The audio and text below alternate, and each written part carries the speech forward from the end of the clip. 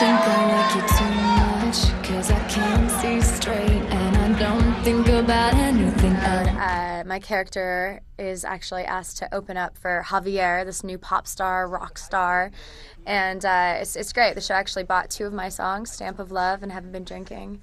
So it's been very fun. I've been able to incorporate some music onto the show, and I just feel very blessed as an actress because I'm constantly dealing with pressing issues in society, from drug addiction to pregnancy to questioning your sexuality, and now I get to express myself through music, which has been really, really fun. No, I haven't been drinking, but this feels like an addiction, and I know I got the symptoms.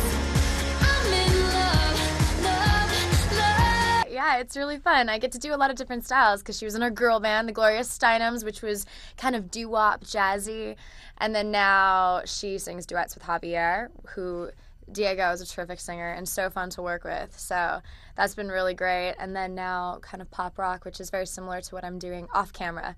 And this is kind of the one thing that my character's going through that I have true experience with, and I'm actually, it's paralleling my life off camera because I'm in the studio constantly, and so it's been cool. Hanging on the trash can? Are you sure you're okay, Mr. Matthews? Guys, please. Come to the rescue. I don't see how playing skee-ball is going to get this song written. Trust me, if you aren't inspired and out of your head in 1 hour, I will release you from my clutches. Deal?